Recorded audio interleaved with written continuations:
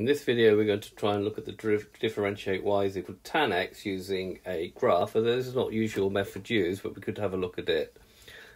Remember that x has to be measured in radians. So there's a GeoGebra app here which I will put in the link in the notes of the video. So we can see that the green graph here is the graph of tan. We've got the asymptotes here in orange. Okay, and therefore the gradient is given by the tangent drawn at the particular point.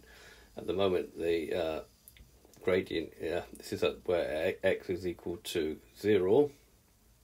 Okay, so if we move this along,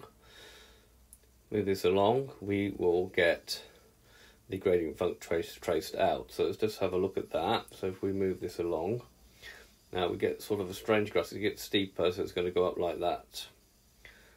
Okay, and then it's going to come down here, and then again it's going to come down here, look up. So it's looking like a graph we might have seen before, and it will look like that. So if we go backwards,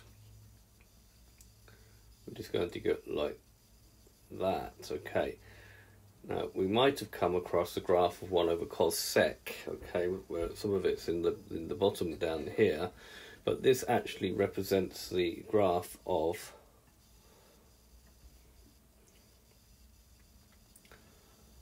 if I just move out of the way. So the red graph here gives us the gradient function.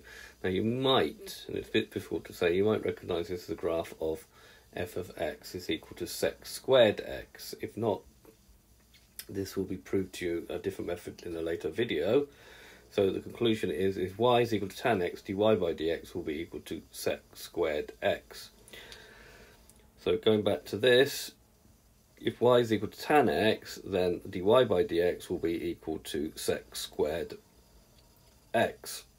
So this has been a video to show you how to find the derivative of tan x using a graph, and the GeoGebra app I will put in the notes of the video. Thank you very much for watching.